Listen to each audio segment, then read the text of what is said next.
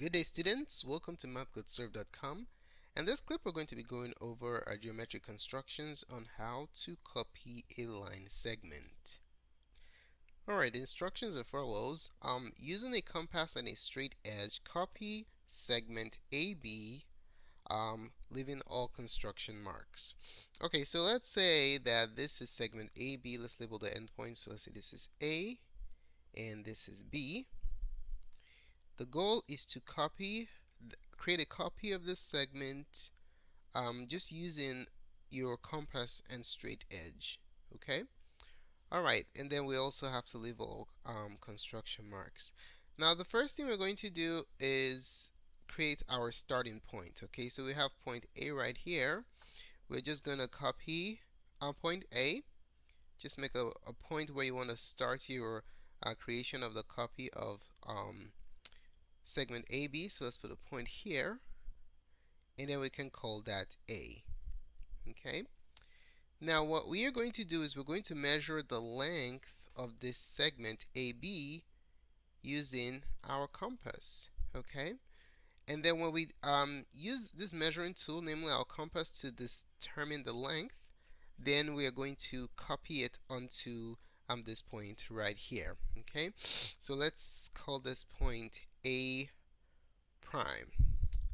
Alright, now, so you place the tip of your compass on A, and then we're going to go ahead and extend our compass up to point B. Okay, so the length that this compass spans is the length of segment AB. So what are we going to do with this length that we have just created? We're going to copy it onto the new point A prime. Alright, so we're going to take our compass, place the pointy edge on A prime, and then we're going to create an arc here. Okay, so let's make it blue. Now the arc that we are creating right here is a collection of points that is AB units away from A prime. Okay, so if we draw any line segment from this point to this arc, is going to be exactly the same length as the length of segment AB. How do we know? This is a radius. Think about this as a point, the center of a circle, and this is a portion of the circle. The distance from the center to the circumference of the circle is a radius, and we know that the radius is constant for the entire circle.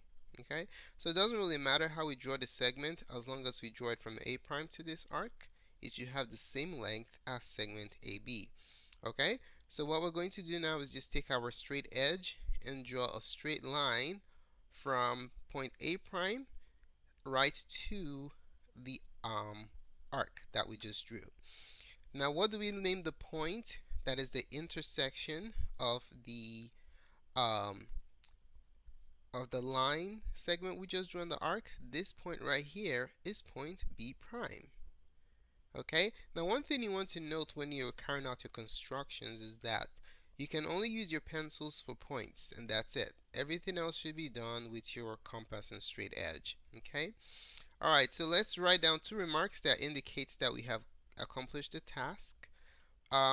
Using objects, segment AB is what? Segment AB is congruent to segment A prime B prime. Okay, if we want to use lengths, we can say AB, which is the length of segment AB, is equal to A prime B prime. So this is what we have just accomplished with the use of a straight edge and a compass. Thanks so much for taking the time to watch this presentation. I really appreciate it. If you found the contents of this tutorial helpful in your study of constructions in geometry, do give us a thumbs up. Your positive feedback is very valuable to us.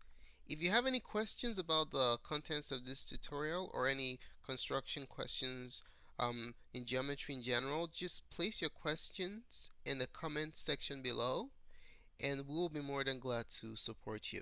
Do not forget to subscribe to our channel for updates to other cool tutorials such as this, and also visit our website for more great tools at Mathgotserved.com.